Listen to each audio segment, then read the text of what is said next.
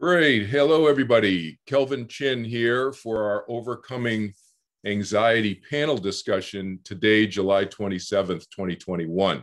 Great to have everybody on who's live here with us, and then all of you who are watching the recording afterwards. Those of you who are live, I've put my contact info in the chat room box, but just real quick, I'll just say at the outset, you can Google my name. That's a real easy way to find me, Kelvin Chin. I think I'm the first 3 pages on Google when you Google my name. But the website, I have 4 websites. So the website that's related to what we're going to be talking today is turningwithin.org, turningwithin.org. I also have an Overcoming the Fear of Death website, which is just the words, overcomingthefearofdeath.org. So either of those 2 websites are going to be relevant to our discussion today about overcoming anxiety. Just so you know, you can go to the bottom of any page on any of my websites, and there are hot links to the other 3 websites that I have. Okay. So before we get into our panel discussion with our 3 panelists who have had significant, let's say, high anxiety in their past, and I've helped them with that, let me just give you a brief background on myself, like a 2-sentence summary, because some of you may never have heard me speak or haven't taken my classes before. I've been meditating since I was 19 years old. I had high anxiety. That's why I learned to meditate. So some people will learn to meditate, and they'll even take my meditation class because they don't have anxiety. They don't have anxiety issues or stress issues. I don't know.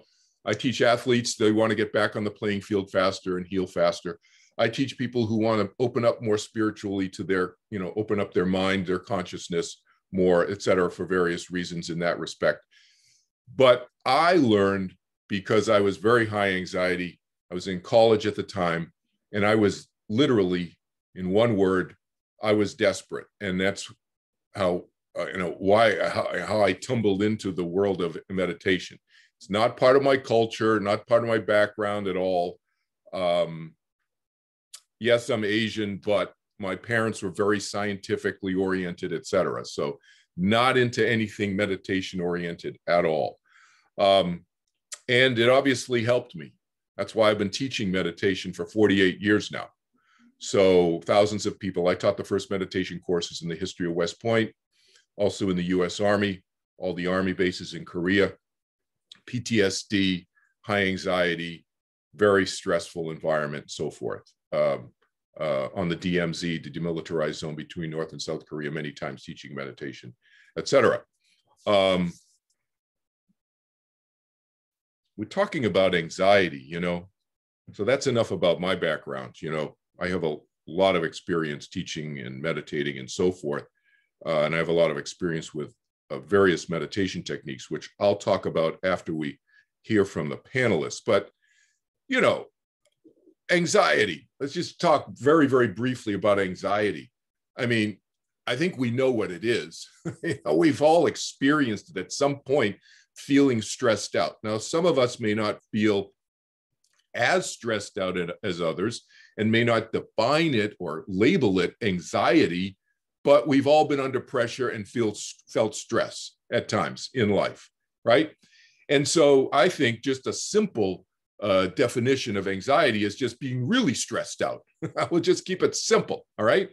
But I did look it up on the Mayo Clinic website, and here are some common symptoms, anxiety symptoms: feeling nervous, restless, or tense, having a sense of impending danger, panic, or doom, having an increased heart rate, breathing rapidly, call that hyperventilation, sweating, trembling, feeling weak or tired, trouble concentrating or thinking about anything other than the present worry at that moment, having trouble sleeping, experiencing gastrointestinal, GI problems, digestive problems, it means, having difficulty controlling worry, and having the urge to avoid things that trigger anxiety. So that's the list from the Mayo Clinic. And I think that Some of those things may resonate with you who have had anxiety and been diagnosed by doctors as having anxiety issues and so forth,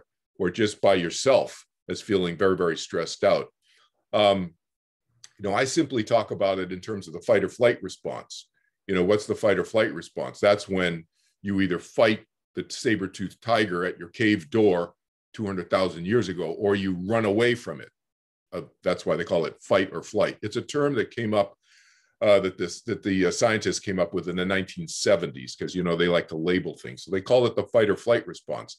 The sympathetic nervous system is the medical term, and that's when the heart rate increases. And why does it do that? That's to pump more blood to the big muscles and the shoulders and the arms, so you can either run away or you fight. And it's a survival mechanism. So the fight or flight gets a bad rap a lot, and it's not a negative thing. It is an important survival mechanism that exists in every human nervous system. But the bad thing is that when all of that adrenaline and cortisol and lactic acid and there's 40 to 60 other hormones and chemicals that pump through the system in order to save our lives, when that's turning on when you're in a long bank line or you're commuting in traffic or whatever, that's not a survival event. And so it should not be getting triggered at that point. But we all have experienced this. When I was in college, walking into a calculus exam or a chemistry exam, my fight or flight turned on big time, let me tell you. And so it constricts the brain.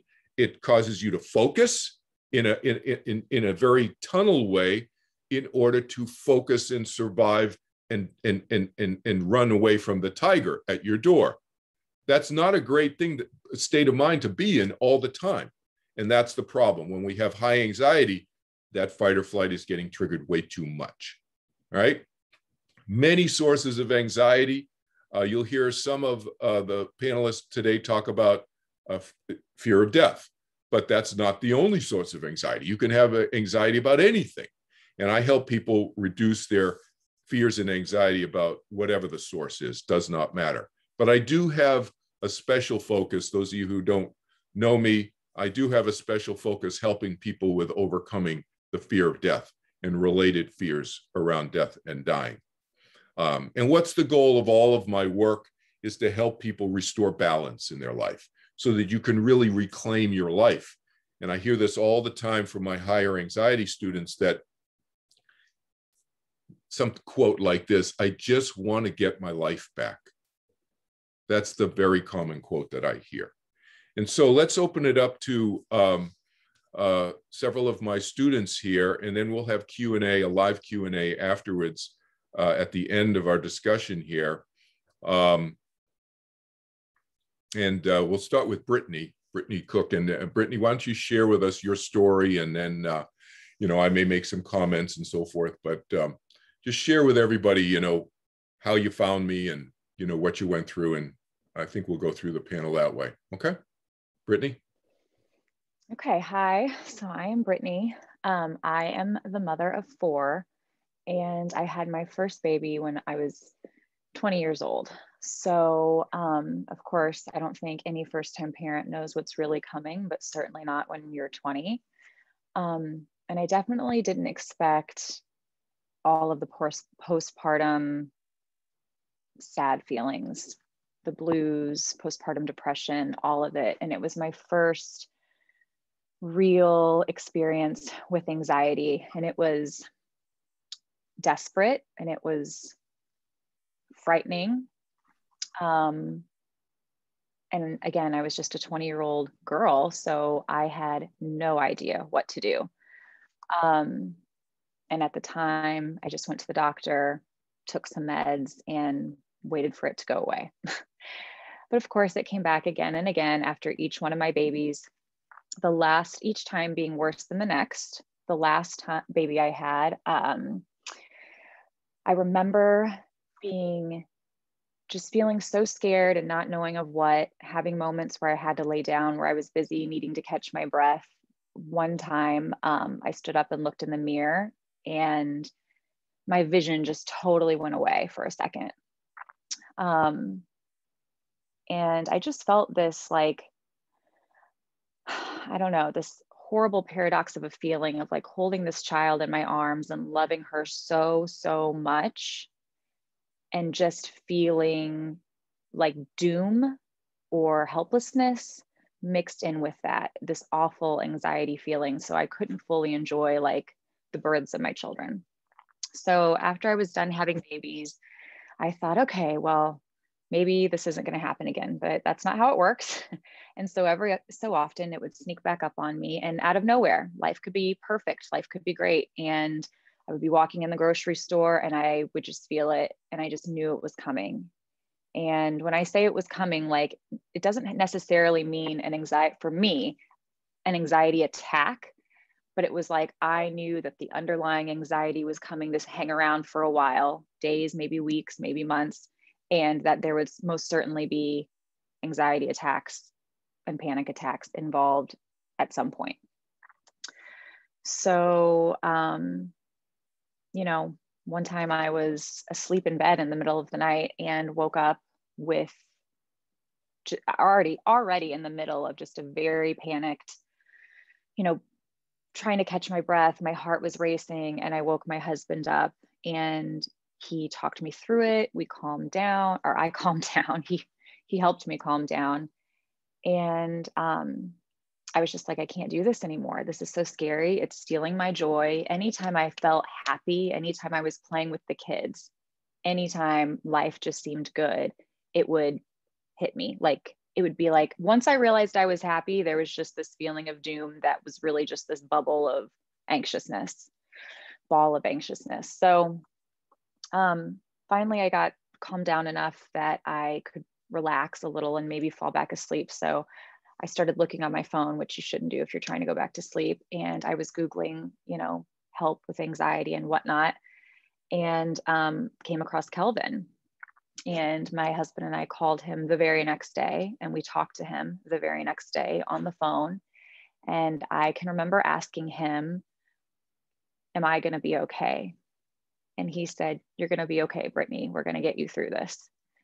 And my husband and I both started meditating that week, and we've never stopped. That's kind of it.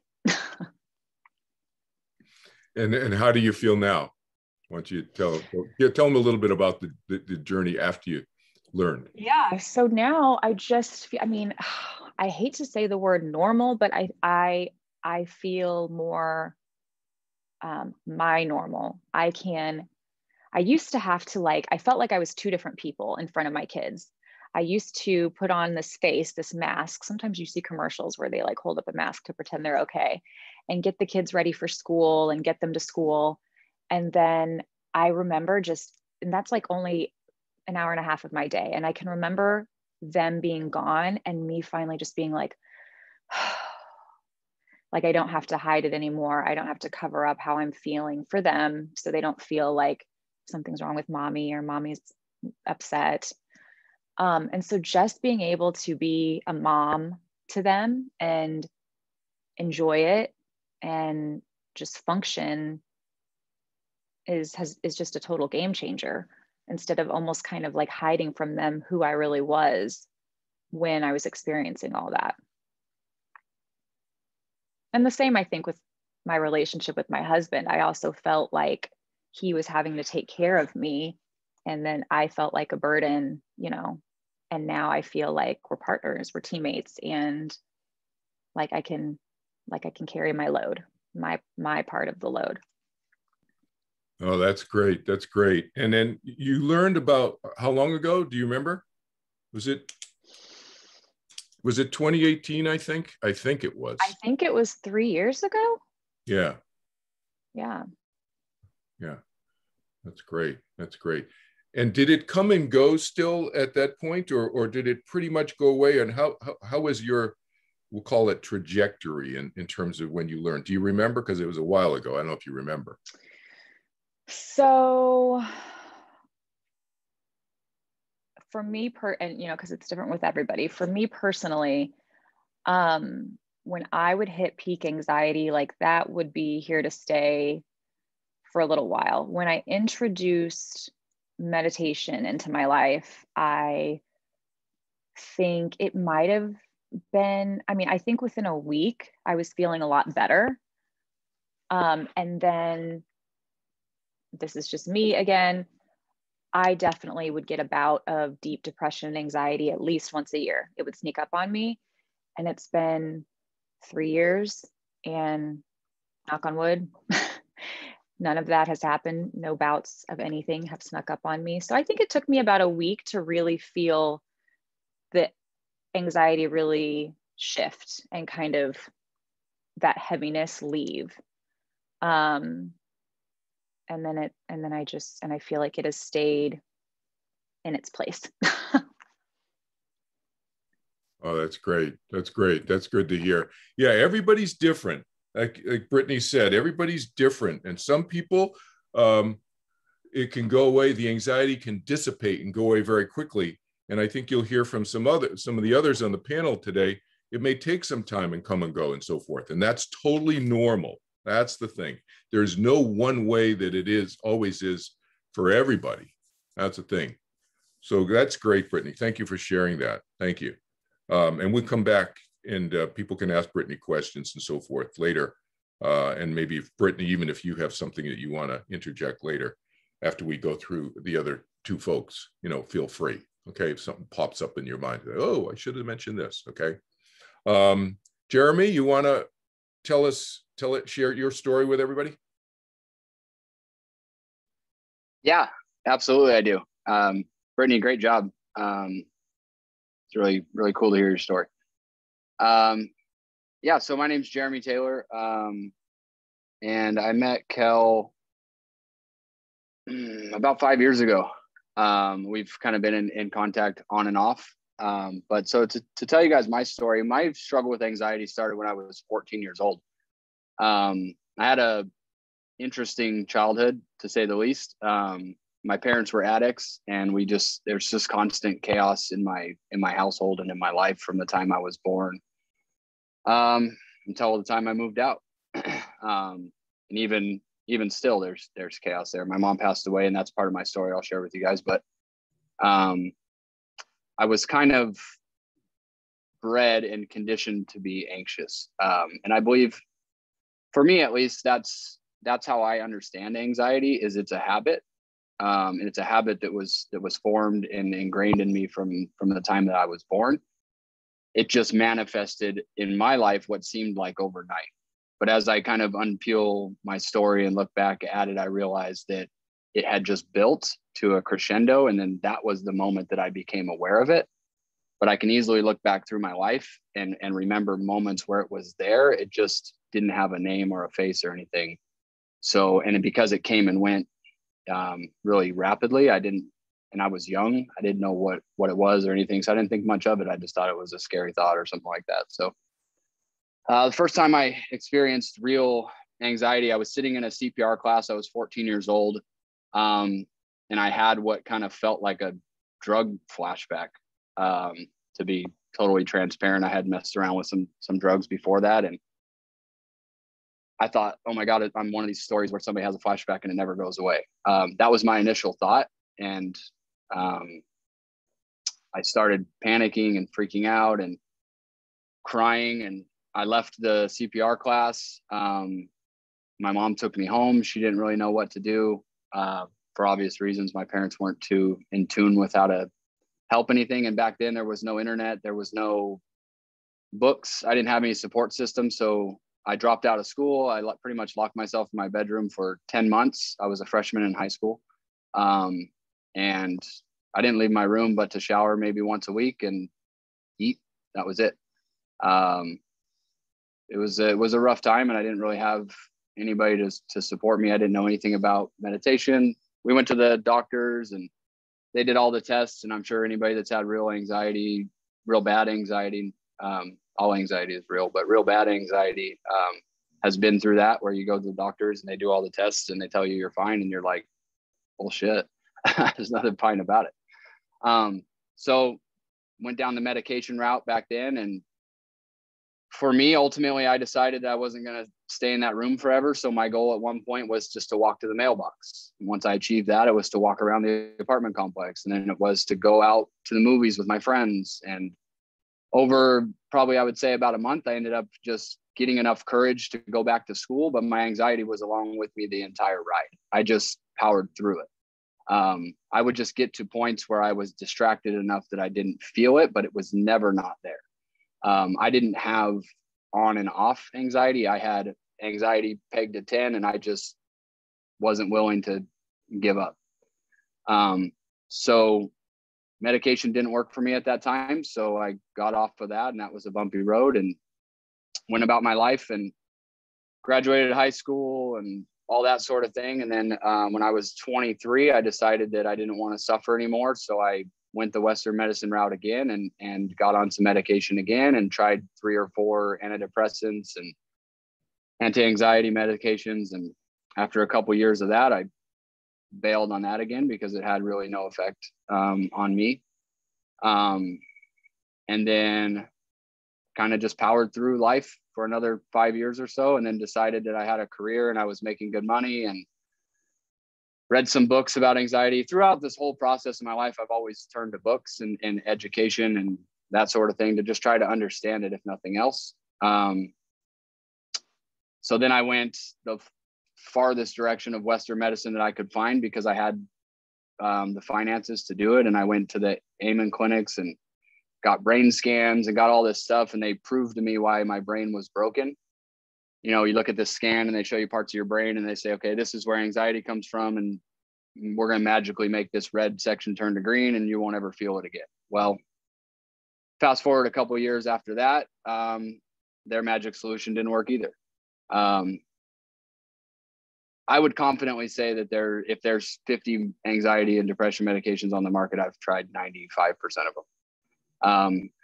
For me personally, none of them ever worked. When I decided when I met Kel, my mom had passed away, unfortunately, right at the time. It's never a good time for one of your parents to pass away, but for me, my mom passed away right at the time that I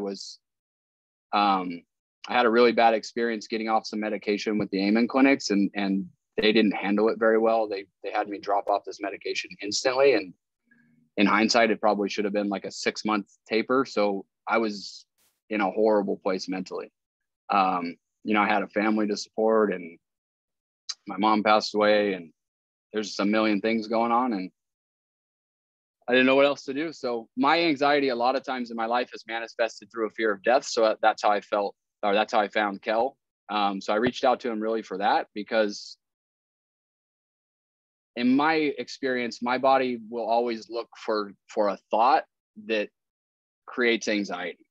And the thought that, for the most of my life, the thought that was always the trump card for my body to panic was death. So if there was at any point in time that my body wanted to feel that anxiety, all I had to do was think about death, and we're right there to level 10 instantly. So that's how I found out about Kel. And I was at a point where I had a job in the power line industry. I was running crews. I was doing super stressful work, and I would literally drive my car around the corner, cry my eyes out, meditate, drive back to work like nothing happened. And I would do that several times a day for a couple months, just because I was kind of in that situation where that was all I could do. There was no other option financially. And I know I've always just kind of been the guy to power through things. So anyways, once the medication withdrawals and stuff kind of leveled out, then I was able to I had started the meditation practice with Kel, but it was kind of like, you know, throwing a cup of water on a forest fire at that point. But I could feel that there was something there, and I could feel that it helped, even if it just helped for a minute. And as I started to build that practice up, and as that medication effects started to level out, I started to get real value out of meditation. And I started realizing that for me personally, the solution, I ran out of options with Western medicine. And the results I was seeing from meditation and introspection and journaling and some other things was the only solution that I had ever found. And for me, that was enough to just put all my efforts and all my energy into that. And basically what that made me do was I decided that I was never going to put my anxiety in somebody else's hands. Medication works for some people, and for some people it doesn't. And for me, it didn't. And I wasn't willing to say that that was the end of the road. One of the quotes that sticks with me that I think about a lot is, I heard Will Smith say this, actually, of all people, but I don't think it's his quote, but I'll give him credit because it's where I heard it. But he said it, you know, your mental health, like the reason you are the way you are is, he said, it's not your fault, but it is your responsibility. And that's what I live by to this day, is my mental health is my responsibility. It doesn't matter whose fault it is. The only person that can do anything about it is me. So I know that there's things that I do in my life that make me feel better. And I know when I'm not doing those things, that it's my responsibility to do them. Otherwise, I can't point the finger at anybody else. If my anxiety comes back, I know that it's typically because I'm not doing the things that I need to do to support myself. And I understand it. And another big thing for me with anxiety, and Kelvin, let me know if I'm out of time, but another big thing for me with my anxiety is just understanding my relationship with it. Your anxiety is an appropriate reaction to something that's happening that you're probably just not aware of. Or at least that's how it was for me. So understanding my relationship with that, like I do a lot of things, you know, in the power line industry, for instance, I've worked off of helicopters and on top of towers and stuff. And for somebody with panic attacks and anxiety, that's a really strange thing to do. But I understand in my mind that the anxiety that I'm feeling in that situation is completely appropriate. So it's different than anxiety that I'm feeling if I'm sitting in a park having a panic attack for what seems like no reason, right? So for me, it's really about following the breadcrumbs in my mind and figuring out where this anxiety is coming from, because it's coming from somewhere. And that's what meditation really allows me to do, is look inside myself and figure out where this is coming from. Because for me, once I can put a reason to it, then it's not scary anymore. It's not a random thing that's happening that I have no control over, and I'm not helpless anymore. I can look at it and say, okay, I'm having this panic attack because of this reason. And now we have something to work with. In business, you know, sometimes things happen where you stress out, but you stress out because of a reason. So it doesn't have the helpless feeling to it anymore. So basically that's my story, is taking responsibility for my anxiety and my relationship with it, and understanding where it comes from and what I need to do personally to maintain it. Not being a victim in my mind, being a person who says, you know, this is the relationship that I have, and getting comfortable with it. And meditation is the biggest part of that. Of all the different things that I do to maintain my anxiety, nothing sticks longer and helps quicker than meditating. It's not a cure-all. You don't meditate for X amount of days and your anxiety goes away and it never comes back. I think we live in a society where people that benefit financially from telling us we're broken do so. You know, you watch the Super Bowl and all the ads that are on there are anxiety and depression and everything else. And you look around at our society and more people have that than have ever had it before. And I don't think those two things are unrelated. So yeah, I don't want to go down the bashing medicine road too much, because I do think that it works for some people. Just for me, in my mind, I want to take responsibility of my emotions. And when I see results, I want to follow that as far as I can. Thanks, Jeremy. That's great. That's great. So Jeremy, let me ask you a question. Do you remember, I mean, I know it was 5 years ago when we met, you know, when you first reached out to me right after your mom died, and my heart still goes out to you. It always goes out to you for that.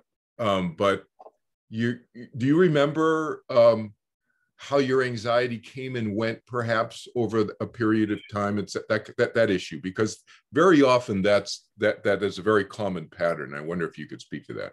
Go ahead. Yeah, and to be honest, it still does, right? Like that's one of the things that I was touching on. But understanding where it's coming from for me is extremely valuable. If I'm not meditating and I start to feel anxious, my brain wants to tell me meditating is BS. None of this stuff works. You still have anxiety. Now I'm a victim again. And nothing good comes from that for me personally. looking at it and saying, okay, when I was meditating, I felt really good. I'm not meditating right now. I don't feel really good. It's my responsibility to start meditating again, right? Like, so if I'm in moments in my life where it's really high stress and I need help, then I turn to the tools that I have that help me. Meditation is the biggest one of them. There's other things I do as well, but for me, it's understanding that my body, in my opinion, is not broken. It's just, if your body needs to release something and you don't give it a way to release it, it's going to find its own way to release it. And you can't complain about the way that your body releases it if you're not willing to take charge of how it gets released. That's a great point. It's something that I've been saying for many, many, many years. Control what we can control and let go of what we can't control. So we cannot control the world around us. And I mean, I can't control, what laws my state legislators or, the congressman in DC, but do they affect me? Absolutely, yes. So I can't control that, but can I control the choices that I make? Like you're saying, can I control the choices that I make? Do I meditate? Do I meditate regularly? Yeah. Do I eat good food? Yeah. Do I hydrate? Do I exercise? Yeah. I can control certain things in my life. So the more we take control over what we can control, then we really do feel more in control. And if we're doing stuff that's more balancing for ourselves, it all feeds itself. So it's a great point.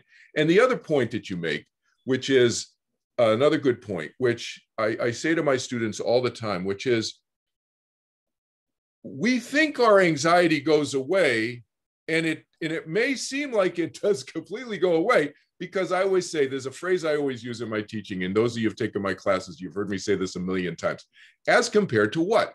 Well, as compared to Kelvin Chin, if Kelvin Chin's talking about Kelvin Chin, it's compared to Kelvin Chin at 19 years old, I have zero anxiety, zero, compared to age 19. Okay, but just the stuff still bother me from time to time. Yes, we don't become a robot.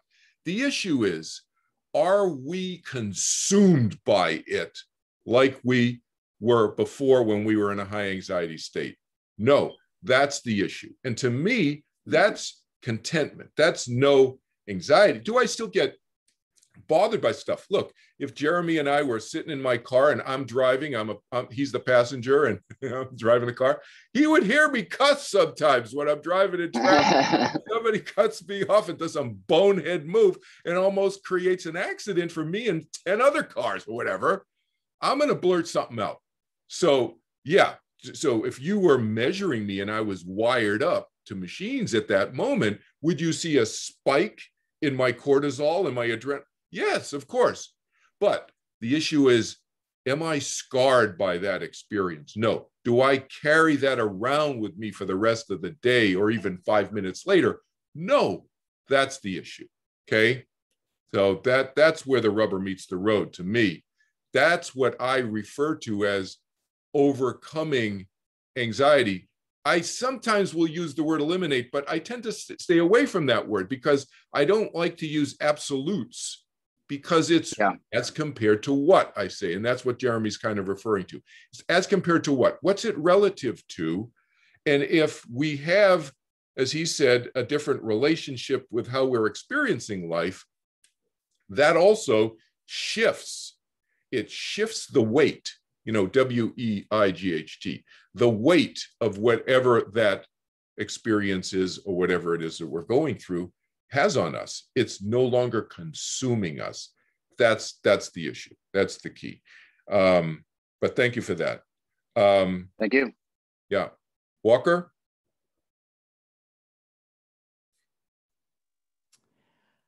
Yeah, I relate so much to what's been said so far, including what you just said, Kel, about not being a robot. Because for me, I feel particularly invested in not becoming emotionless or even anxiety-less, because that's it's who I am ultimately. So a little bit about me. My name is Walker Vreeland, and my life has been just a shitstorm of anxiety from day one. But I would not have it any other way. I wouldn't change a thing if I could, because again, it is what feeds me creatively. It's what makes me the sensitive person and artist that I am. And it's allowed me to connect with other people, which is positive. And it's led me here. And it has led me to finding tools and ways to manage these issues that do become completely overwhelming and all-consuming. I think that's such a good point, because when it becomes all-consuming, that is when you can't function at your optimal level as a human being. So a little bit about my story. I started dealing with some pretty serious mental illness issues from a young age. At about 10 years old, I told my parents I wanted to kill myself, and that I needed to see a mental health professional. I was very precocious. I knew exactly, I mean, I was really fucked up, but I knew what I needed. And I was not afraid to ask for what I needed. So I told my parents, look, you need to find me a psychiatrist or somebody to talk to.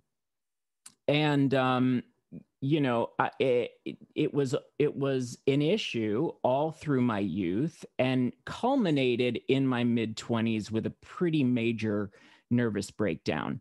And that was caused, I would say, if I had to, label what caused it, it's still not entirely black and white, but I would say that it was the primary issues were just a floundering sense of self, and combined with the fact that I was majorly over-medicated, and that I had always looked outside of myself for the answer. I had always sort of trusted in Western medicine. I'd always gone to doctors. I'd always thought medication was the answer, hoped that it would be the answer. And, if you're taking so much medication, eventually you kind of lose yourself somewhere in there. You can no longer really tell what is your baseline, what is normal. Everything just becomes a cloud of chaos. So the scenario would be, in terms of my anxiety, become anxious, reach for a pill, not be anxious, get up the next day, maybe feeling like, okay, I may not be anxious today, but what if I get anxious? I better have those drugs on me. So you start to get anxious about your anxiety. It in the end compounds the anxiety problem. So that's what my big problem was kind of similar to what you were saying, Jeremy, about the, finding the tools in yourself, taking responsibility for these issues yourself. That was really big for me, because my whole life I just reached for something outside of me. And so eventually, thankfully, I got off all of this medication, one drug at a time. And I discovered that the anti-anxiety meds were a real double-edged sword. They are a temporary fix, but they do not solve the problem long term, because it just creates this cycle of dependency on something external, which is very disempowering, and I think makes the anxiety worse. So I had stopped taking medication by the time I met Kel and found him. And I, at that time, that had helped that I was no longer on it, because that it, in a way, it empowered me that, I can handle this. Not that there won't be anxiety, it will come, but I will just be able to handle it. I'll cope with it. And that, in a way, made me somewhat less anxious. And that was okay. Like that, all of that was enough until it wasn't. Until age 37, about 5 years ago, when I was diagnosed with cancer. And it was a very rare form of cancer, a bile duct cancer. And I had the treatment was, no chemo, no radiation, but major surgery. So I had to have 3/4 of my liver removed. And I did that, and I survived it. It was probably the most traumatic thing I've ever been through physically. And I'm doing well, and I'm cancer free. But anyone who has ever been through a major illness like that knows that remission is not the end. In many ways, is just the beginning. And so, it's great to be healthy, but mentally you're left with a lot of trauma and baggage that you have to deal with, whether you want to or not. Major fear, major constant anxiety and paranoia about what was going on inside of me that I didn't know about and that the doctors didn't know about. Every little pain, every little abdominal twinge, whether it was familiar or unfamiliar, convinced me that I was dying and that nobody knew it. And so I remember just wanting to fast forward to my next scan so I could just know now what was the truth about what was going on inside of me. So if my next scan was 4 months away, I had to deal with 4 months. I just wanted to fast forward 4 months to that scan so I could know now. It was just constantly feeling like this need to control it, as if that would make it any better. The anxiety was different than this health-related anxiety was different than anxiety that I dealt with before. It was more depressive. Whereas when I was in my 20s, I was, running through the streets of New York City, hysterically crying like a maniac. This was more depressive, and and it ultimately stemmed from a deep fear of my own death and just not wanting to die. I'm not ready to die. I don't want to die young. I don't want to be one of the people that dies young. So I remember my partner, Evan, saying to me, "This has gotten really bad. I've never seen you like this before." And I was basically face down on the bed at the time. And that was the moment that I realized, okay, something has to change here. I got to do something. I have to find a way to manage these feelings. And I think I Googled managing fear of death at like 2 a.m, found Kel, and started working with him, started meditating. And I'll just wrap it up, my story, by saying that what changed, what I noticed was that I had confidence that I had the tools internally to deal with the problem. And that, just the way that getting off medication made me somewhat less anxious, knowing I had the tools and knowing I had the agency to deal with these propensities of these anxious feelings, gave me the confidence. And the confidence, it's like this self-fulfilling prophecy, this snowball effect. It's like that gave me more confidence, which then in turn made me less anxious, which made me more confident, which made me less anxious. And then the second thing I noticed was the idea of death became less of a big deal. I don't know how else to explain it. I don't know how it happened in my brain, but it did. All of a sudden, wasn't all of a sudden. It was maybe I started to notice a difference 2 to 3 weeks after meditating. And then it just continued. And what was different was I thought, oh, well. I can't, it wasn't so much that I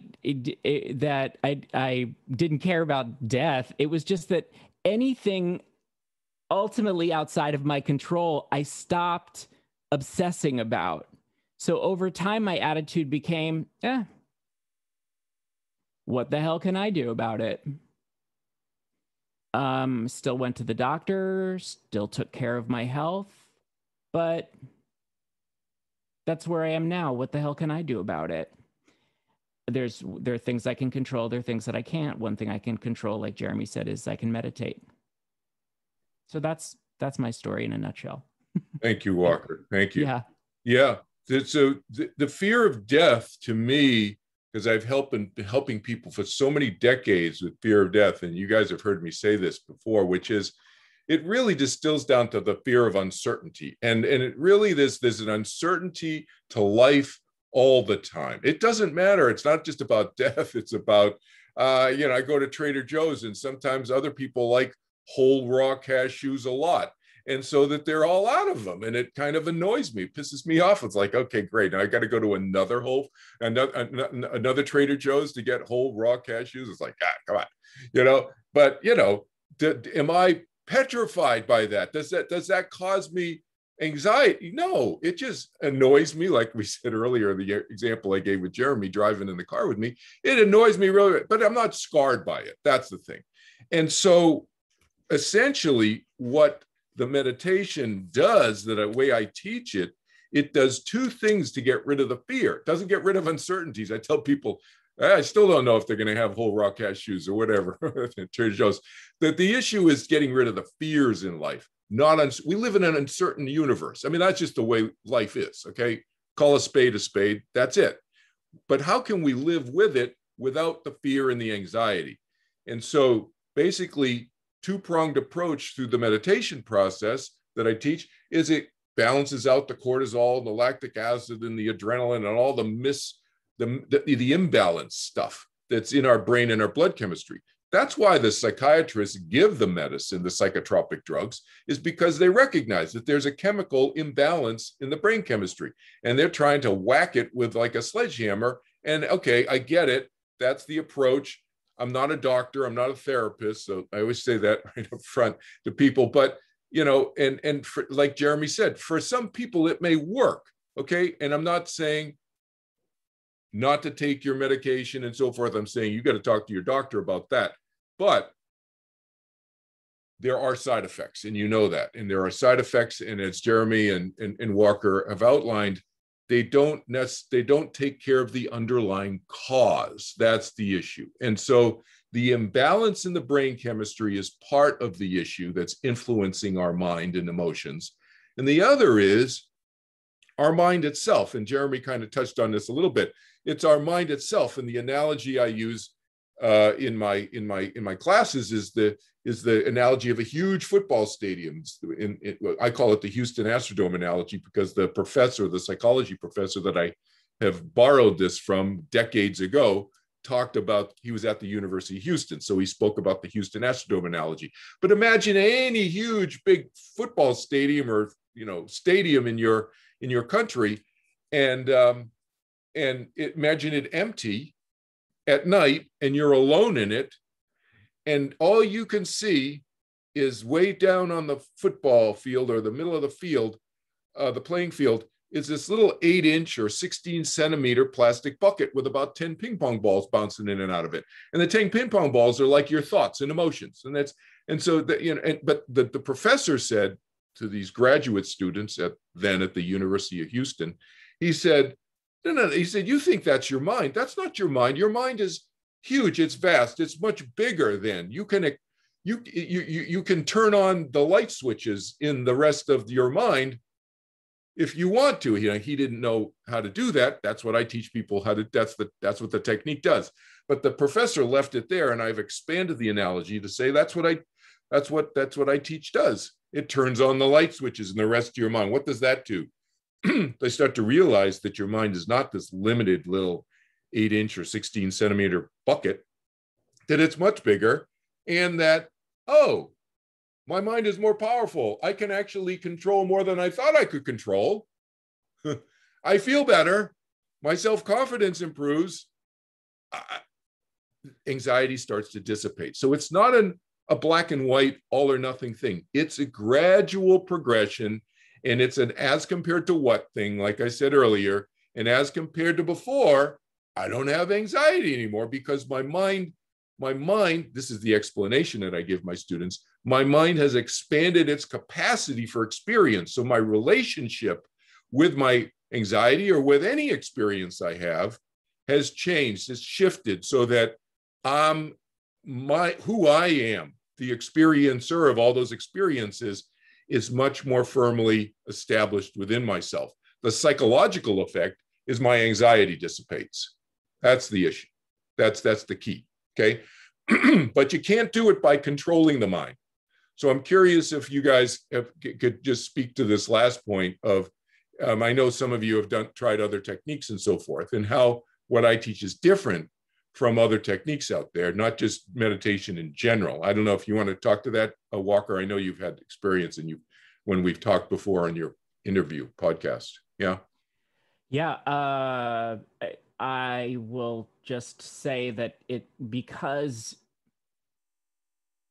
you made it such a cornerstone of the technique that you teach, this idea of ease, that I realized that, wow, God, I was really complicating it before. So there was this kind of realization working with you and this technique of how simple and also how it's hard to explain how much I guess I could allow for more possibility, just more openness, I guess. That's how I think of it. I mean, even in terms of the way that I've evolved with this particular meditation, when I started, I remember being really kind of contracted and obsessive about, oh, am I thinking the sound the right way? I mean, I even, because I'm a musician, I thought that, oh, it'd have to be the same pitch and the sound. I mean, all of this stuff that it was just like layering onto it. And the more I do it, the more open the whole process gets to be whatever it is. Does that make any sense? Yeah, it totally makes sense. That's it. That's what I tell people. It's about letting go. I'll get Jeremy and Brittany comment on this too. It's about letting go. That's it. But very common for my beginning students, when you're beginning with me, even, people are trying to do the technique. They want to make sure they're doing it right and so forth and so on and all of that. And it's very common. And as you get more familiar with it, you realize that no need to focus, no need to control, no need to concentrate, no need to clear the mind of thoughts, none of that in this technique. And that actually makes the technique work even better, even easier, more effectively. Jeremy, you want to comment? And then Brittany? Yeah, I think what Walker said that was in line with what I was thinking is, like, for me, a lot of my anxiety comes from my need to control. And Kelvin's way of meditating, when I was working with him and he would come in and out of the meditation, what I got out of that I'm almost just now realizing is letting go of the fact that I was trying to control myself, not controlling. I don't know if that makes sense, but telling myself, like, I'm trying to control the situation so much that I'm saying, you can't be controlling this situation right now, right? And that's my body, that's my instinct saying, you even have to be in control of the fact that you're not in control, right? So but that's just my brain being creative and finding a way to stay in control because I'm so scared to let the control go. And for me, like, when my anxiety is really bad, I will have panic attacks within like 20 seconds of falling asleep. And I don't know if this happens to anybody else that has anxiety, but my brain is so scared to let go of control that the act of falling asleep puts me in a panic sometimes because I'm not doing the things that I need to do, right? So my brain is like, holy shit, we're not in control anymore. Wake up. And my heart is racing and I'm freaking out. And it's like, so meditating I saw Brittany had me laughing. She's like, oh my God, that happens. The fear of death for me is about control. It's about what's happening in the world when I'm not here. Not that and when I think about it from a zooming out level, like Kelvin's saying, I'm like, it doesn't matter. Like there's things happening in the forest in Amazon right now that I can't control either. Like things are happening. They always will be happening. And I have to accept it. I have to go with the flow of life, so to speak. So for me, it's control. I used to think about outer space and I would have the same panic attack that I have thinking about death, because living forever scared me as much as living in a finite sense, because I couldn't control it. Right. So all these things to me came back to control. So meditating, all that control stuff is either in the past or it's in the future. Meditating brings you into the present. When you're in the present, unless there's a bear or an intruder or something happening in your world, those anxiety feelings are not appropriate. And if you can put yourself in the present as drilled down as possible, you realize that, and they're not there anymore, because your brain is like, okay, we're safe right now. We have food, we have shelter, we have water, we're safe. When you start thinking about what's going to happen in my next business deal, or what's going to happen when my daughter moves out of the house, or what's going to happen, the farther you go into the future, I really related with what Walker said about wanting that test like now, because I can't control the next 4 weeks, and I can't wrap my head around waiting that long. And because he's trying to live in the future, right? And for me, most of my stuff like that is trying to live in the past. But when COVID hit, I noticed everybody around me, all these super powerful, super happy, super successful guys, all instantly turn into me, right? They were all in my shoes for a little while. And what I talked to them about was, you're trying to live in the future, and there's no way to control the future. Even if you grab it as tight as you can, none of that's going to happen. It's going to happen in a completely different way. So you just have to let it go. And the way you naturally let it go is by meditating and being in the moment that you're in. That's the thing. The key is, because lots of people, and there's lots of workshops and books and YouTubes, and you guys and I have had conversations privately about this. There's tons of people saying this. The issue is, how do you live it? How do you experience it? Because like you just said, you articulated so well, Jeremy, that the controlling not to control is still controlling. Trying, but still trying. Yeah. And so like trying to be in the present is not being in the present, or thinking that you're in the present is not even being in the present. Being in the present, that's why the phrase is being. It's being, it's not thinking in the present. The advice that people give you is, they're not saying you need to think in the present. No, you're always thinking in the present. You need to be in the present fully. And that's the thing. And how do you do that? It has to be experientially. It's got to be spontaneous. That's the missing link. The meditation is the missing link, not the content, not the intellectual understanding that we all need to be in the present. Everybody goes that. Okay, not everybody, but most people have talked about that.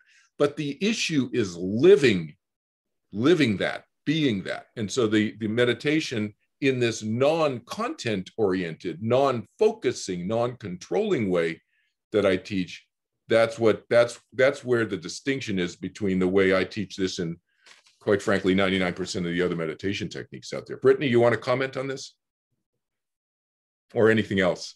Sure. No, I actually forgot to mention, as part of my story, there was a time before Kelvin, when my anxiety got so bad and depression that I went away. I voluntarily checked into a 30-day rehab facility to treat my depression and anxiety.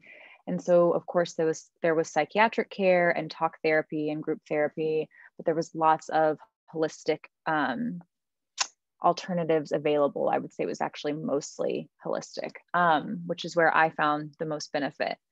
And part of that was meditation. But I have to say, I remember like trying to learn and just being like, well, first of all, my brain is always like, am I doing it right? Am I doing it right? If I'm not doing it right, is it really working? And one of our leaders one day said, listen to the birds. Now listen to the people walking over there. And so of what meditation actually was. It was like, close your eyes and just listen and be. And I had no clue. So I was always overthinking it. But I think now one of the biggest things for me is not overthinking it. And I don't know, it just kind of made it so much more clear and so much more easy. And also for me as a mom with 4 kids who are running around everywhere, it's so much more accessible to do. Like, I don't feel like I need to be, you know, in a quiet room with my legs crossed, like doing it all perfectly. I feel like I can do it in my car as soon as I drop my kids off at school, like right before I go into the grocery store. So it took I felt like it took away a lot of the guesswork that I was doing in my brain when I was like trying to do it before, if that makes sense. Yeah, totally makes sense. Totally makes sense. And 10 to 15 minutes twice a day, as you guys know. You don't have to do it a long time. If the technique is effective, you don't have to be doing it a half an hour, 2 hours, like some of these other techniques. If the technique is easy, it's going to be more effective, because think about it logically. We are turning on an automatic switch. The parasympathetic is the opposite of the sympathetic in the nervous system. It's the medical term. The parasympathetic is the medical term for the healing mode of the nervous system, or the opposite of the fight or flight switch. So equally automatic as the fight or flight is, the opposite is equally automatic. You cannot turn on an automatic switch by controlling to turn on an automatic switch. It just makes no logical sense. It's antithetical, right? No logical sense. You can't control something to make something automatically go on. Otherwise, it's not automatic. Well, the easier the technique, the more effortless, in other words, the less effort, the less controlling, the faster you turn on an automatic switch. And that's why you only have to do this technique 10, 15 minutes each time, twice a day. That's it. Because it turns on the parasympathetic so quickly. And in the experiments that some of you know, that I was a test subject in the very first medical studies done in the US on meditation in 1970, 71, 72, and published in Journal American Medical Association and Cover Story Scientific American Magazine at the time in 72, I think February. And they saw the cortisol level, lactic acid level, I can't remember what else they were measuring, just plummet immediately. Now, when I'm sitting there meditating, do I notice my cortisol level change? No. I'm sitting there thinking about rock and roll back when I was 19 years old. You know, I'm thinking about whatever, you know, but my cortisol level shifted. And that's really what triggers the positive reduction in my anxiety from a chemistry standpoint, you know, right away. So, but it's all about not controlling. That's the key. As the three of our panelists here just said, it's about not controlling. You can't control to control, and you can't control an automatic switch. No, it's otherwise not automatic. That's the key. Okay. So why don't we open up to questions and see other folks? I'm going to take myself off of speaker view and put it on gallery. So folks have questions and so forth for me or any other panelists, feel free, speak up.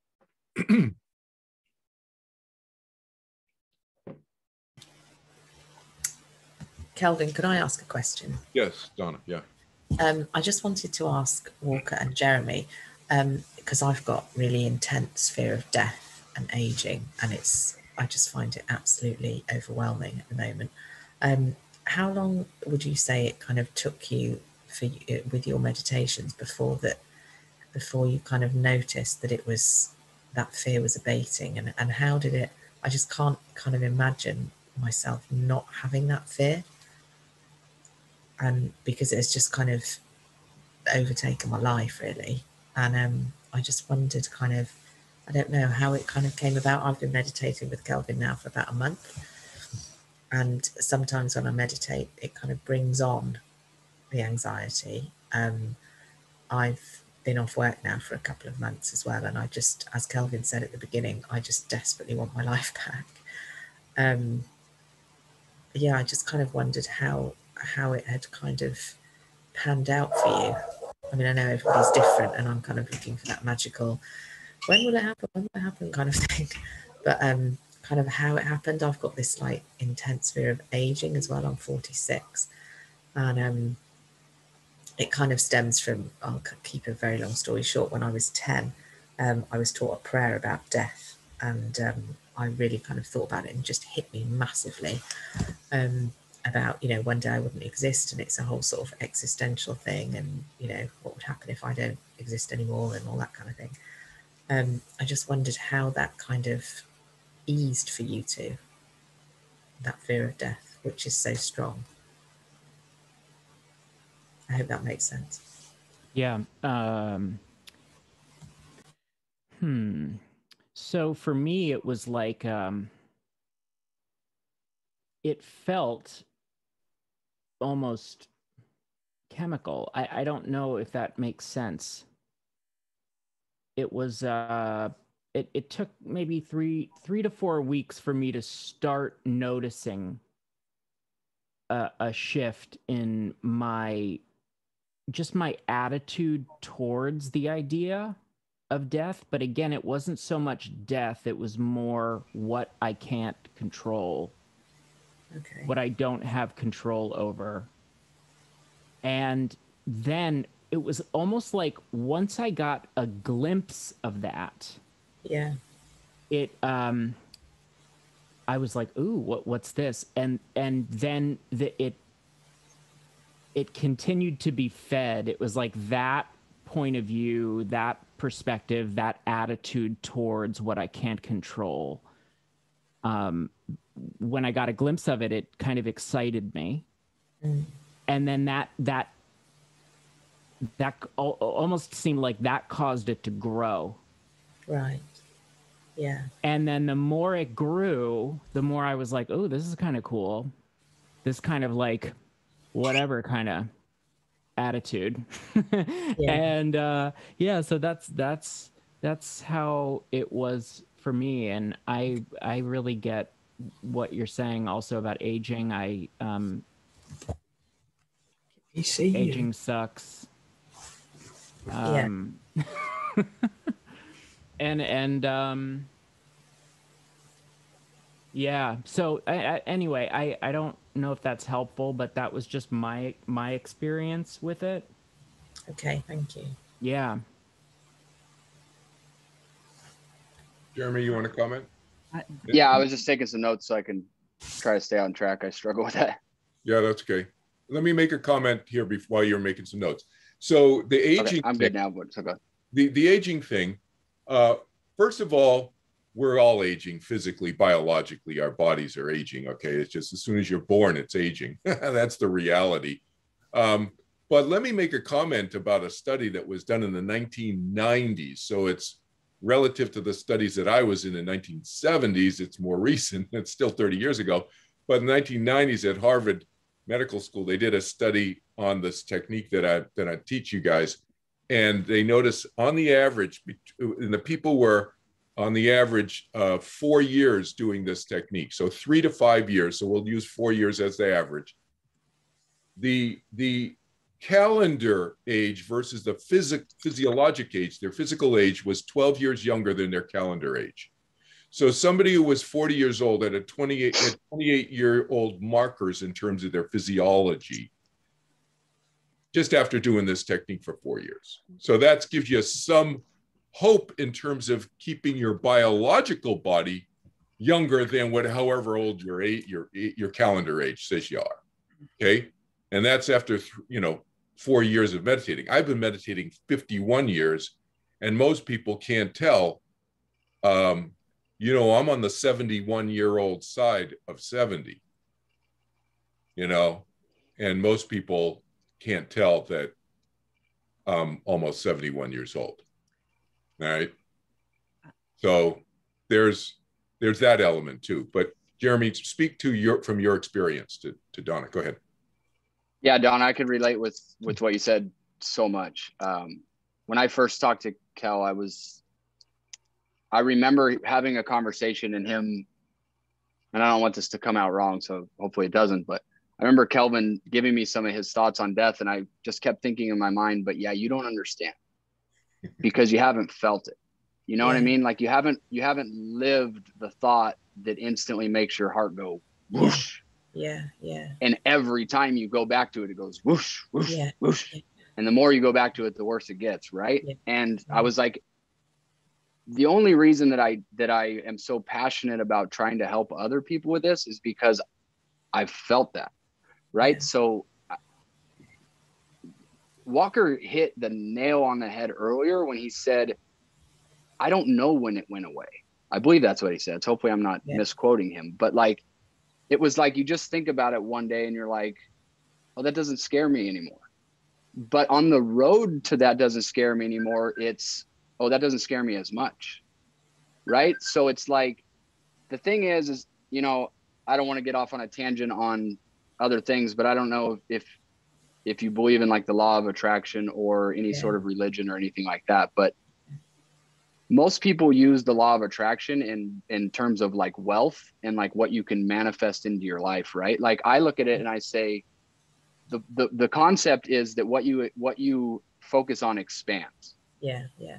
So if you're focusing on anxiety and your fear of death constantly, it expands, right? So for me, one of the biggest things for me was when I have a moment where I think, oh, that was 10% less scary than it was last time. That's what I focus on. That's what I celebrate. That's what I want to expand, right?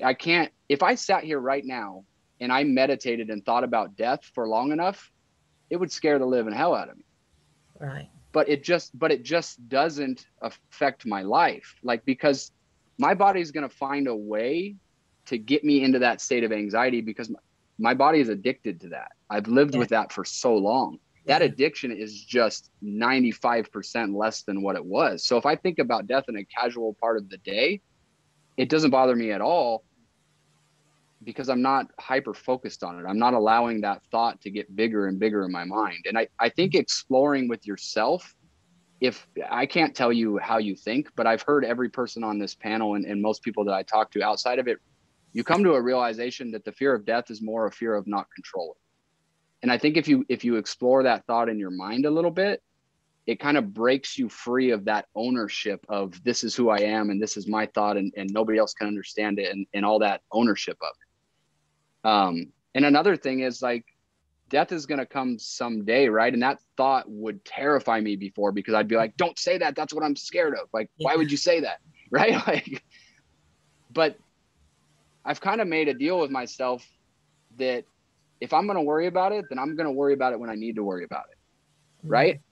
It's not going to serve me at all to worry to go down this road and explore all these things because I have no control over it. So how about I cross that bridge when I get there? Right? And if something tragic happens and I'm gone instantly, then I never had to worry about it. And F you anxiety, you didn't get me, right? I tricked you because I told you I was going to worry about you one day and that day never came. So I win, right? Like, I don't know. That's just kind of a thought that goes through my head is like, I don't need to worry about the future until it's here. As long as I stay in the present and I stay grateful for what I have in this moment, then I don't need to cross that bridge until that bridge comes. And if it comes, it comes. Right. But so I don't know if that helps or not. Another thing for me is, sorry to cutting you off, but another thing for me is I believe through research that I've done and just exploring myself that anxiety and those thoughts, I look at them the opposite way. I don't look at it like I had anxiety because I'm afraid of death. I look at it as my brain uses that thought because it wants the anxiety to come. Right. So like if I I don't know if you've ever had this, but I'll have something that like will trigger my anxiety for a certain period of time. And then I'll kind of get over it. Like sometimes my heart will do something strange. And then I go to the doctor and they do all these tests and they're like, no, your heart's fine. So then I'm like, I'm good. And then I don't stress about it for a while. And then 5 years down the road, I'm like, oh, it's doing something different this time. Even though I got that test that said that, I'm like, but this one's a little different. So now I'm stressed about that. And I got to go into the doctor and they do again. They're like, no, you're still fine. And I'm like, oh, good. Right. So my brain is constantly seeking out these things that give it what it wants. Yeah. Which is that like, because your emotional relationship with your anxiety is completely separate from your body's relationship with your anxiety.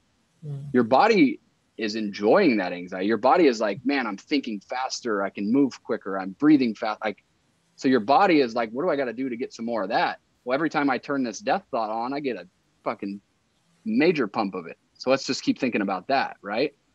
So it's kind of understanding that relationship and then staying in the moment and celebrating those moments when the anxiety goes away.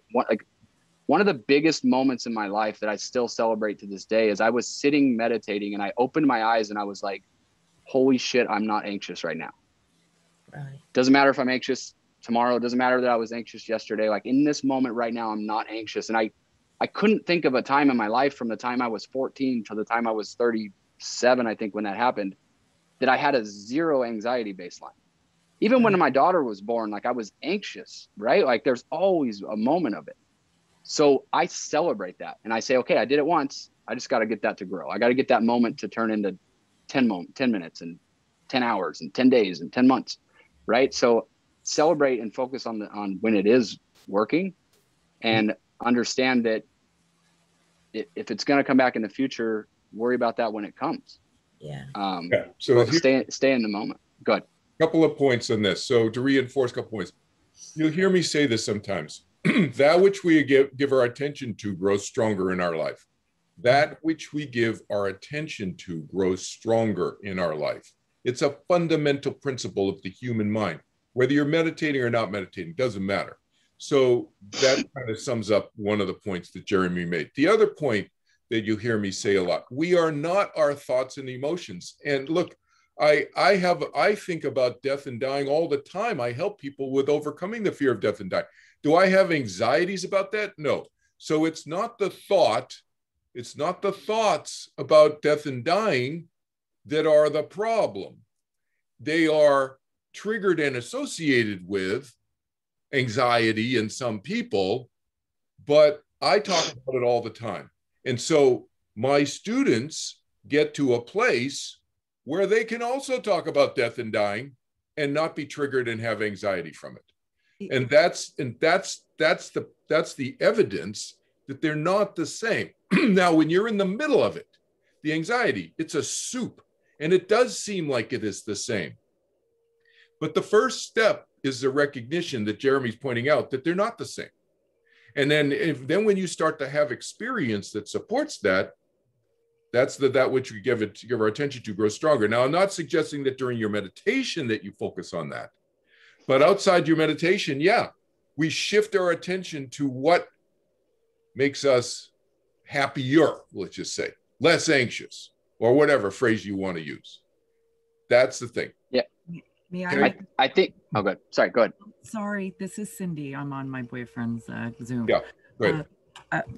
Isn't meditation or this tool that you use, and I have found, helps you be more of an observer of your thoughts? It kind of gives a little space and separation, because usually I'd have a thought and all of a sudden my emotions would go crazy and I'd get anxious. But the meditation helps you have a little bit of space. You notice your thought and then you realize that you are not the thought. Right. It helps you have some separation, which lets, you let the thought float away and you don't get in that spiral going down the rabbit hole.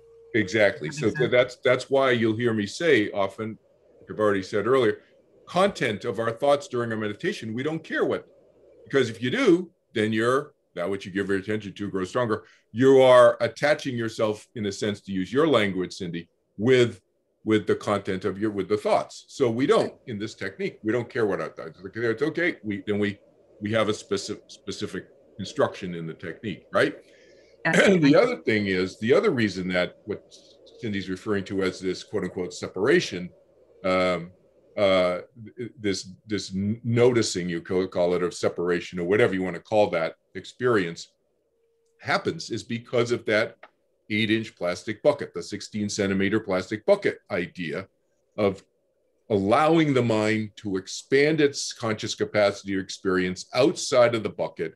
And that automatically, without any content, without mental manipulation at all, it automatically brings about these experiences that Walker and Jeremy are grasping words to try to articulate around. It's difficult to articulate this because it's abstract, but it's very concrete in terms of our experience, and that's all what we really care about. Brittany, you want to say something about this too? Because I know you were, you've had some issues with death and dying also. So you want to share? I don't know that my answer is going to be much different. I know it, and I think you're right. All I can say is that it is better, but I think it is hard to pinpoint like when and the details. Like, gosh, it is better. Like, okay, when did that start? That's a hard thing. So I'm just trying to think, like, because it would be like, I mean, horrible fear, and it would steal the joy in my life. Like I would have obsessive thinking. So I would be in my backyard having a good time with my kids. And the thought would be, you're going to die. They're going to die. This is temporary. This isn't forever, you know? And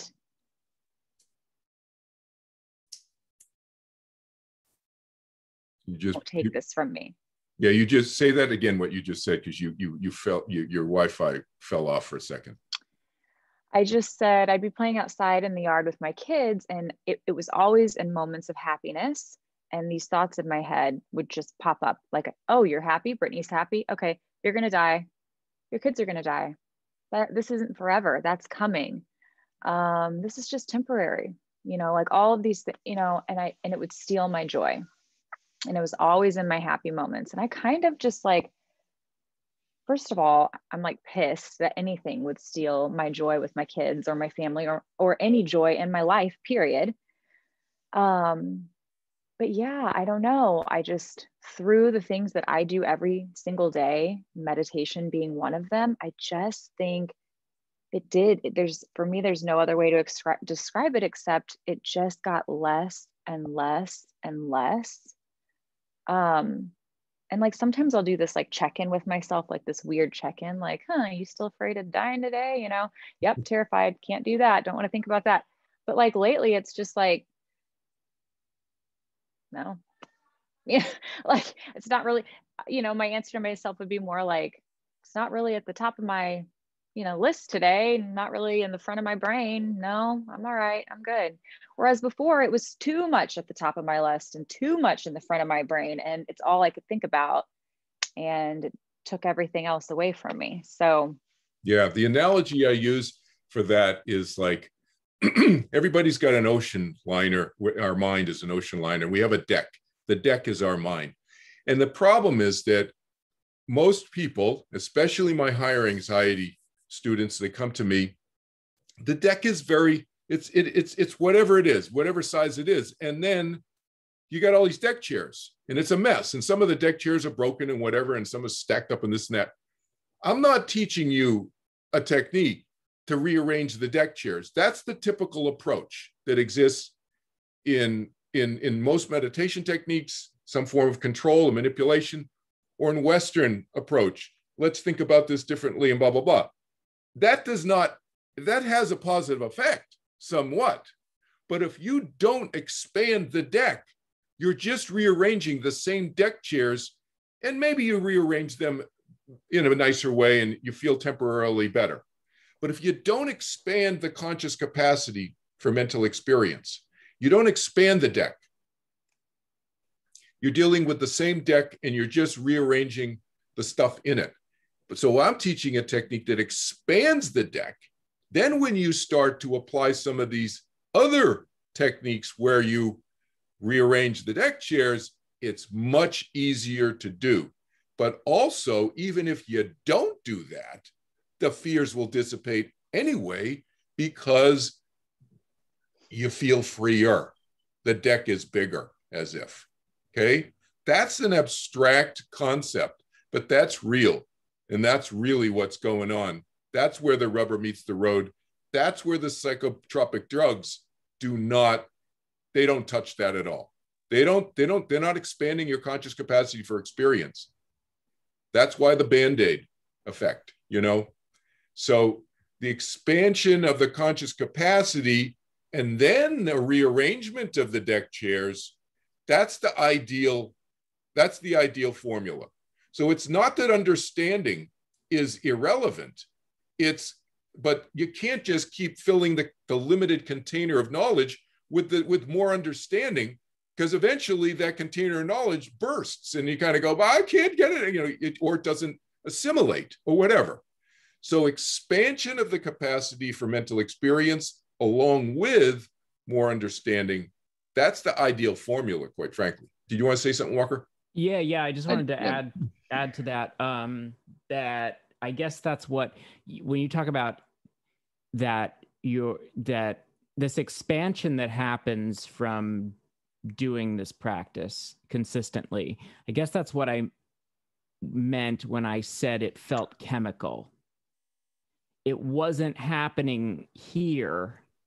It wasn't something that I was intentionally driving into my thought process. It was just a result. So I think that's what I meant when I said it felt chemical. It was just this expansion that was the result. Also, something to add to the idea of whatever you focus on expands. I think that's what I was trying to say when I talked about glimpsing it and then building on it. It's like you glimpse this tiny, even if your anxiety reduces by 3%, you focus on that and you're like, oh, how awesome is that? And then that 3% becomes 6% because you're focused on that. in your waking state, not during. Yeah. Right. Not during the meditation, but right. in your waking state. Right. Donna, you don't have to answer this if you don't want to, but what is your fear of death? I'm just curious, does it come from medical, something specific? Is triggered by something specific? It was basically when I was 10, well, I was brought up Catholic, and so there was a lot of kind of hellfire damnation kind of thing at school. And then when I was 10, I just had quite a lot of experiences of death, of sort of friends and family and that kind of thing. No one exceedingly close, not parents or brothers or sisters or anything. And then I was taught this prayer about dying and Jesus blessing my soul, and I didn't know when or where or how it would happen and all this kind of thing. I was taught this prayer when I was 10. And I remember saying it in bed one night and just literally having this realization, shit, I'm going to die one day. Because as a 10-year-old, you don't really think about mortality. And it just literally gripped me, absolutely gripped me, this terror that one day I wouldn't exist, and I didn't know when that would be or how that would be or whatever. And then that kind of set off like I can't really remember that well, but I think for about 2 or 3 months, like a panic attack. I used to have panic attacks every night, like run up and down the landing in my house, like trying to run away from the fear. And then I bizarrely like put it in a box. I thought, well, I can't solve this myself, so I'll wait until 2014 when I'm 40, because I'll be halfway through my life, I'll be an adult, I'll be able to deal with it. And then I just got on with my life and had a perfect normal life and whatever. I don't want this to be all about me, so I won't go on about it. No, I'm just curious. Yeah. And then at 42, I had quite a lot of other bereavements, and then I had a cancer scare, and literally the lid just blew off the box, and I just was like, don't let me die, don't let me die, don't let me die. And it turned out to be fine, but it had already set in motion this thing, and that I'd sort of subconsciously put a limit of 40 on myself. Until I was 40, I was fine. But after 40, I was old, I was closer to dying. And, so since then, I've been sort of on and off with anxiety and depression, all about getting older and death. And I've tried everything, tried absolutely everything. And then I found Kelvin. Yeah, so, I think, I don't know, it just keeps being said, and it's probably annoying to hear it if it's not, clicking yet, but that it's really it's the uncertainty thing is so major, because after my surgery and my remission,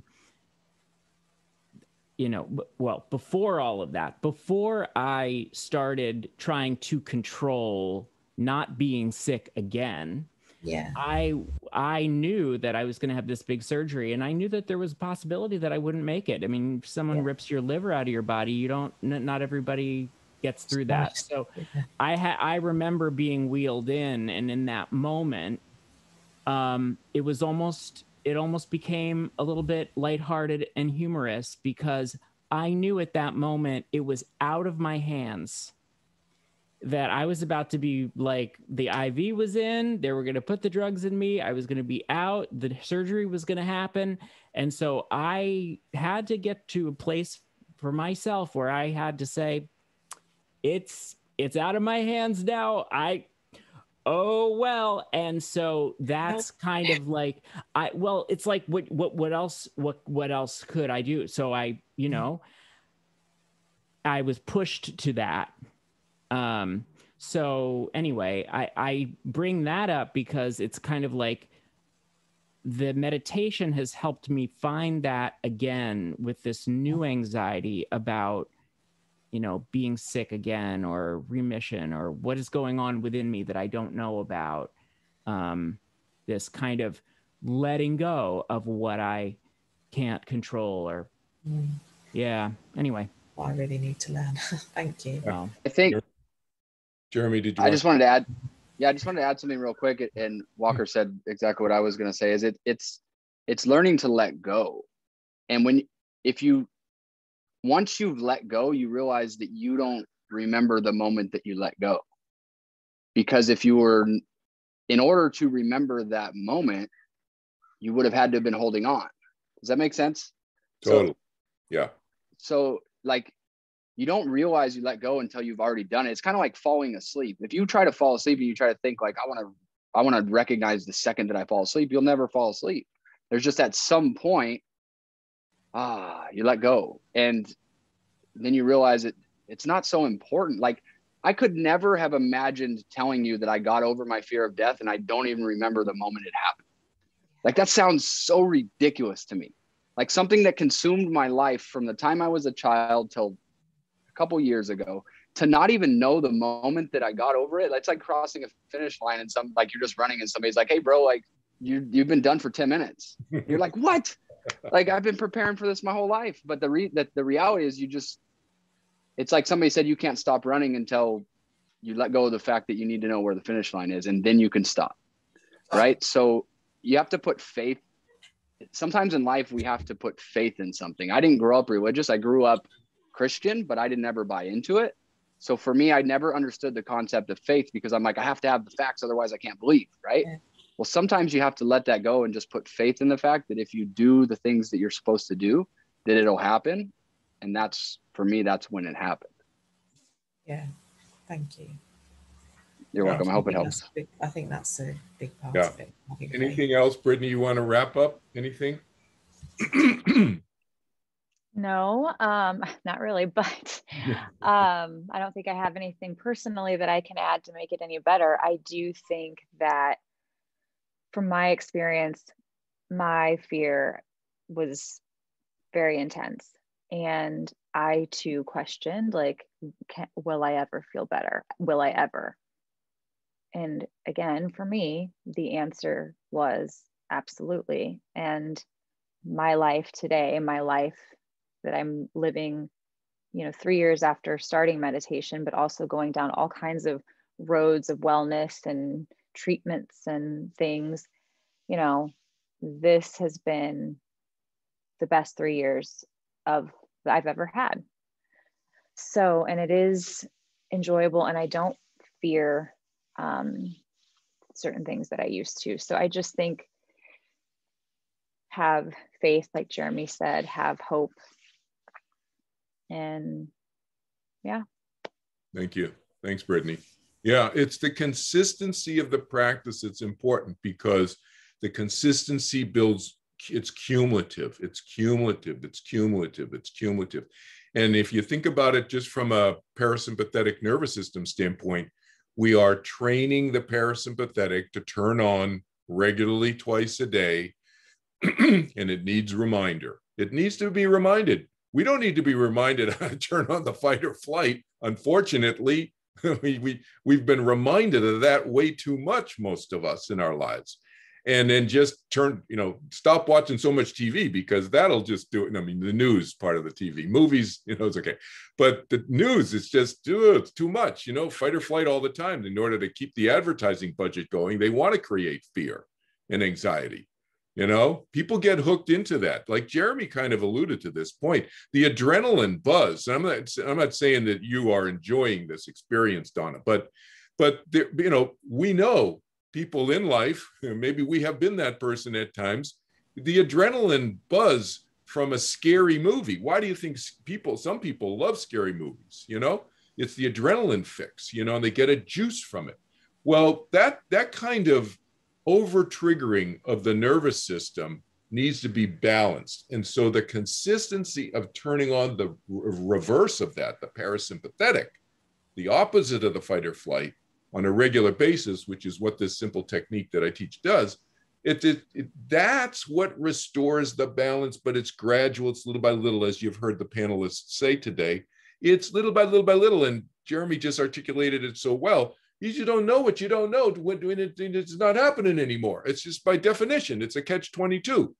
But from my standpoint, as somebody who's helping people overcome their anxieties, whether they be about fear of death or anything else, we don't care. We don't have to keep whoa, that date is the special date. No, I care about helping you guys get rid of it. And whenever that happens, and if it takes 2 weeks, 2 months, 2 years, I don't care how long it takes. I stick with you guys, as you guys know, right?